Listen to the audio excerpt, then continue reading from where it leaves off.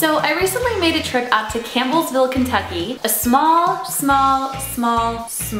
town a few hours away from Louisville, Kentucky, or as the locals call it, Louisville. Important note, this town is so small they don't even have a Target. Anyway, my baby sister was getting married and of course I'm going to go to that, so that is what brought me to Louisville. So I'm prepping for the worst in terms of weather. Before I leave, my sister tells me, oh, it's not gonna be that bad. It's gonna be like a high of 55, about 12 degrees Celsius, and it's gonna be okay. So I'm thinking, well, all right, it's not gonna be that bad. 55, it gets to be 55 in LA, I can do this. And basically the night I arrived, the forecast changes and they're like, hey, it's gonna snow 2 feet. Mind you, I've literally never seen that much snow in my entire life. I mean, I've seen maybe like this much snow on the ground growing up in Georgia and it would stick sometimes, but I've never seen like 2 feet of snow ever, and this is just, I don't like cold weather, I don't do well with the cold, so this is just like worst case scenario for me. Don't panic, don't panic. So sure enough, I wake up Thursday morning and it is a white winter wonderland out there that I love to look at but do not want to go outside in. But my sister says,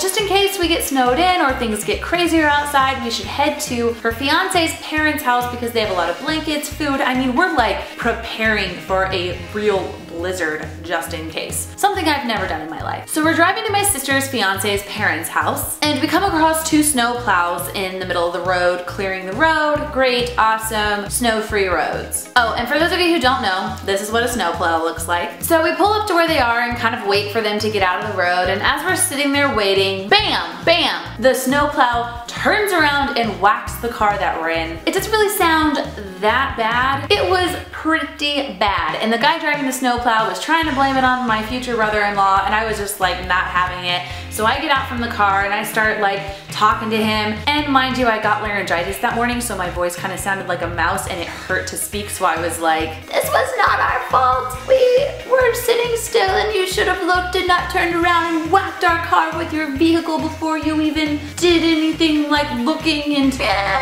And the guy was kind of just looking at me like, lady, you need to go sit back in the car. Anyways, the police showed up, worked it all out, everyone's safe. My sister got married, it was magical, romantic, and beautiful, and everyone turned out happy, except for the car. The car got screwed. It lost the fight with the snowplow for sure. Alright, well I hope you guys enjoyed hearing my story about getting hit by a snowplow in Kentucky. Give this video a thumbs up if you do, because it helps the video and helps me. Be sure to follow me on Snapchat, it's YourFavoriteCat. And follow me on Twitter and Instagram, catrific. And I will see you guys here soon with an all new video. Oh, and don't forget to subscribe. Bye!